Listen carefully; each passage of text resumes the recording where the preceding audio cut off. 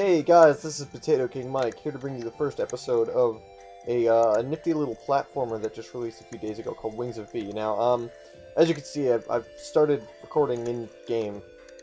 That is completely by accident. What actually happened was I started recording, and I went through this first little chunk here without actually turning on my video. It was just my audio that was going, and I didn't even realize that until I finished this, and I looked up and saw that Bandicam was not recording. So we're gonna redo that just so I can show you what makes this platformer so unique. Okay, so yes, this is one of the other characters. You play as this little angel here. Her name is V. This is her friend Ruby. So you play as V, and of course what this part here is. Ruby challenges you to a race through they call it the floating key. So we're just gonna go through that again just so you guys can get a nice little look at what platforming in this game is like. So yeah, you only have one jump, which is pretty standard amongst platformers, but you can activate it midair, which is not. Oh wow, I actually beat that first try. Okay. Yeah, even the last time I did it, it still took 2 tries. So this is a very challenging platformer at times because of just how you have to time things. I didn't mean to do that. Oops. Well, it looks like we're doing that again.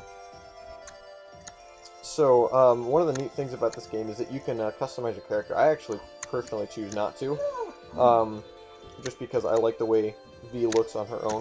I derped that up. Whatever, we're not doing that race again. So as you can see, yeah, one slightly mistimed jump there, and I fell down and lost the race, even though I won it before. So, that's how that works. But yeah, you have the ability to customize your character. Here you can see my little version of V. Normally, this is her default head. So the only thing I have is, yeah, I use the glasses mode. Which actually didn't find the glasses the first time I played through. I found it the second time while I was showing the game off to a friend. I actually haven't beaten this game. This game is extremely challenging. It's very repetitive, very hard to get used to the kind of platforming. But once you get into it, whenever you go back through an area, you will always be better than you were before. So the only other change I made is this little one of the accessories that she's supposed to carry around, which is just that's actually like something you get that is actually important to the game, but you can turn it off just for the aesthetic effect. Because I find that the little trail it leaves is just kind of annoying sometimes, so I chose to leave it off. And then I found a little bunny companion during one of my other, in my my first file, so I decided to have that little thing following me around, because that's just adorable. So, yeah, so it's a very, very odd platformer. It's very fun, though, despite being extremely challenging. As you can see down in the bottom left, I don't know if I said this while I was actually recording the video or not, but this game actually tracks your deaths and your deaths and your time playing. So it's one of those kinds of games. So yeah, we're just gonna continue on here because I'm wasting a lot of time. Yeah, all right, follow me. Yeah, okay. So we follow Ruby over here, and she's suddenly like way faster than us. She's gonna disappear through this door. Wait for my bunny. You're not gonna catch up, bunny? Okay. So we come in here, and then you see that bad-looking dude over there, tied up. And then your friend Ruby is just, standing there, looking sassy. So then, trigger cutscene. Okay, I'm gonna actually read this. Okay. We're not supposed to be here. Aren't there supposed to be guards around this place? I can make boys do whatever I want. Yeah, see, annoying. Okay, what are you doing? Oh, don't worry, he's powerless. See? He should suffer all the trouble he should suffer for all the trouble he caused our people, right? I can talk. I guess? Go get him! Okay. Yeah! Ooh. Hey, oh, glitching pictures. I told you so. Oh no, roar! I hit the switch. Oh no, the switch. He's free!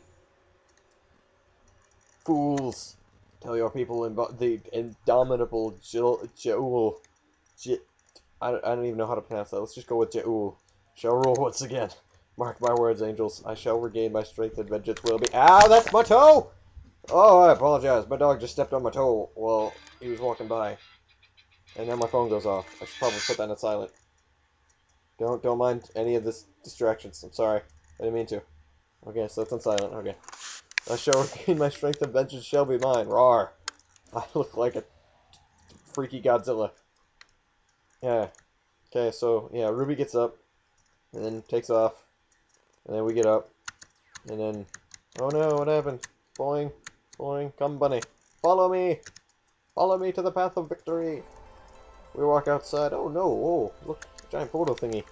What's this? Hey, look, it's Ruby!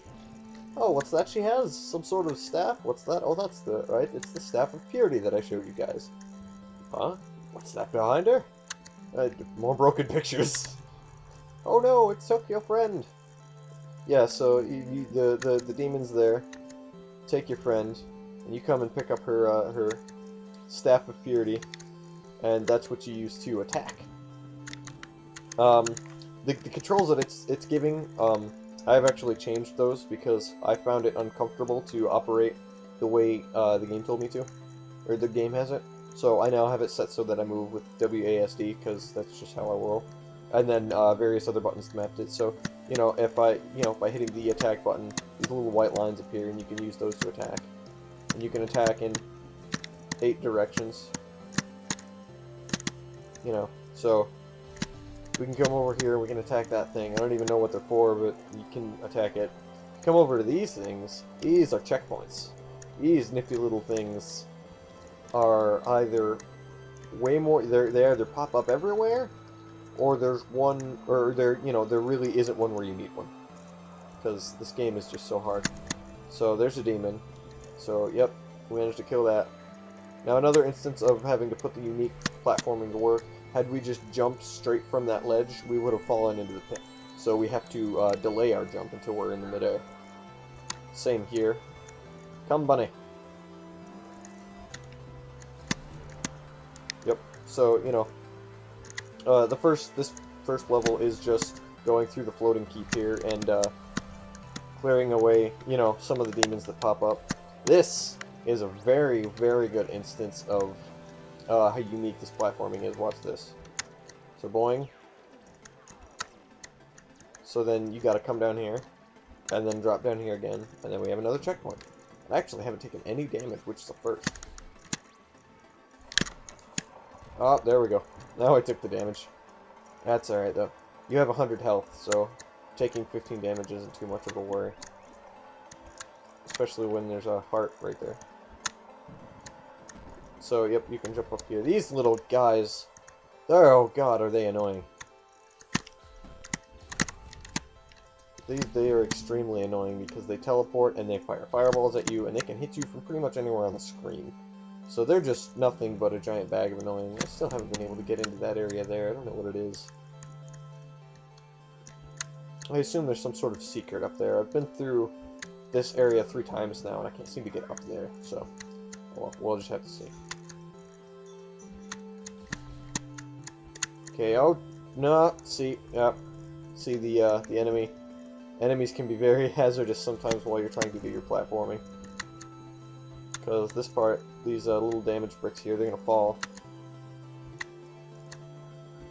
And then, yeah, there's a checkpoint right there too, so I was so close.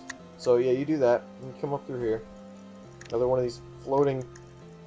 God, do I hate these guys. Yep, managed to kill him before he could fire off his thingamajig. Yep. Crap. Yeah, see, you can do the most spectacular things with this platforming, and then you do things where you just completely fail. I don't believe we were supposed to go this way just yet. Okay, guys, I'm back. I had to go do something real quick, but that should be easy to edit out. So, yep, last thing I recall, I think I said that we were going to go over here. More of these little spike things that are, they're not one-hit kills, but they force you to respawn back to the last piece that you touched. Oh, no, not this way. Okay. Yeah. Never mind. I was mistaken. We are supposed to go this way. Come, buddy. Follow me to victory. Okay, another one of these guys. Those are, they're kind of annoying because they take 2 attacks to kill. Which is, as you could probably imagine, kind of annoying. So, yeah, as you, the weird platforming gets really awkward at times, and it makes it extremely hard to, get used to at first. Nah, and more of the stupid... Where are you at? And after we killed him, easy, same with him. Over your pitiful little spikes. And here we have the first, I guess, boss. It has a health bar similar to the bosses for some reason. I don't know why. Because it's basically just this portal is just dropping out common enemies that we have to take care of. Oh god. So you're dead. Oh, that was the last one? Oh, sweet. Okay. We're just gonna come over here and kill those two. Okay, so now we can talk to this chick. And more broken pictures. Okay. Oh, the noises. What? What's going on? An angel. Who are you? No, what happened? My name is V. Stop laughing at my awkward improvised speech, okay? Well, this is Demon King guy. Whatever. Floating key. This is my home kingdom. Her name is Ira. Yes, this is Ira. I forgot what her name was. You literally only see her like once. Yep. So then she gives you this feather thing, and you know you might not think, oh, that's not such a good thing, but boink, you jump this, and feathers give you new abilities. For example, this one gives you the ability to flutter using the action command, which I have remapped to the M button down by the spacebar, because the spacebar is where it's how I've been jumping. So I can do that, and as you can see, only 1 death for 15 minutes of playtime. That's actually very impressive, considering that I died probably 50 times in just as long, just because it's really hard sometimes, especially when you've never played the game before. So, I mean, it's just... Okay, sorry, I was checking my phone there, I was stalling. Okay, well anyways, it might not look like there's anything you'd be able to do here, you know, but, you know, let's just go take a leap of faith off the end of this thing, and we fall right over here, which is handy, because normally we would, if we had landed a little to the left here, we would have to use the flutter ability to get up here, but, you know, it was rather convenient that we just landed right there. Now this is where you get your first real taste of how weird this game can be. Because normally, most people would think that the flutter ability, you can just, you know, it's supposed to be like a supplement to your jump, right? You do jump, then flutter, right? Not always true. For example, here, yes, that is the case, and you use it to get over here, and up onto here, if I can actually make it. There we are. But see, now, you do flutter, that, and I screwed that up. But as you can see, you use the flutter to get up over to here. Had you, if you try to drop down off of that and use the jump first, you would hit your head off of that little raised section right over here, and then it would bounce you back down into the spikes, which would be terrible. Here is another awkward one where you have to use the flutter ability first. But once you get the hang of it, this took me probably 30 tries to get through the first time I played this game, and I still did it in 1 try. That just shows you, like, it's difficult to get used to this game, but once you do, you start to think differently. See, that's another one where I spent probably just as much time here as I would on the last obstacle, because I thought you gotta jump then use the flutter. Nope, you gotta use the flutter and then jump again. And you wouldn't think it makes all that much different, but it really does. Another instance where you gotta flutter, jump. How did I kill that one hit? What the heck? Okay. So this one is one where you gotta do the jump and the flutter to get over that thing. And now we gotta... Oh, well, I took damage there. Okay. It's a good thing there's a checkpoint here. The best thing that these checkpoints do, though, is they heal you when you take damage. These guys here, these are, no, my buddy! You grabbed my buddy! These guys are, relatively annoying on their own. Not so much that they're, you know, just retarded, but you can clear them just by doing a jump and flutter. But when you come into areas like the... Huh? There's a platform there that didn't used to. Oh, tits. Okay, yeah, so that's the thing. You jump up here.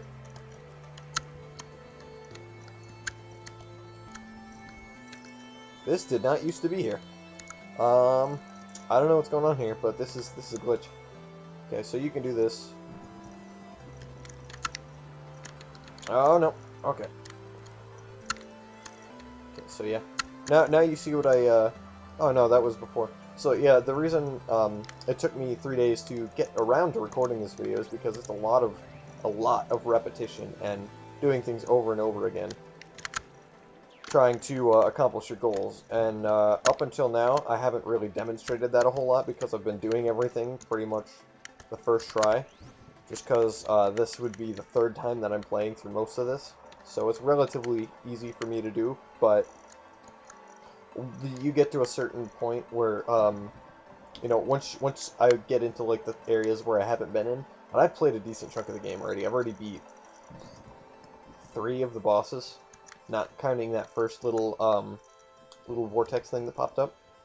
But once I get into the areas where I don't know what I'm doing and it's all new, you'll see just how much repetition this game is. So this part here, this part is just absolute murder. Because, see, those 2 things there, those just do 50 damage on contact. So if you hit one of those at all, or if you hit both of those, then that's an insta-kill.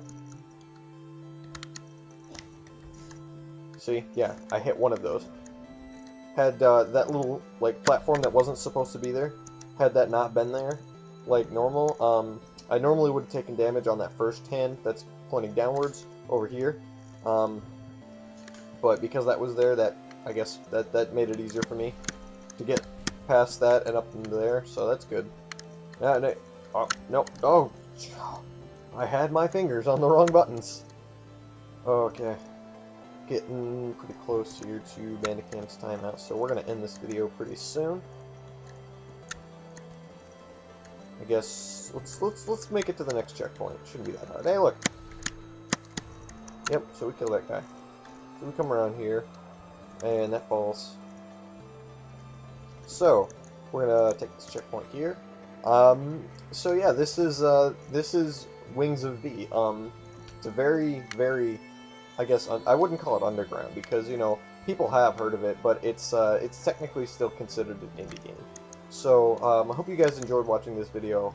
I actually enjoyed making it for once. The first time I played through this, it was kind of irritating because, you know, just the difficulty of the game makes it.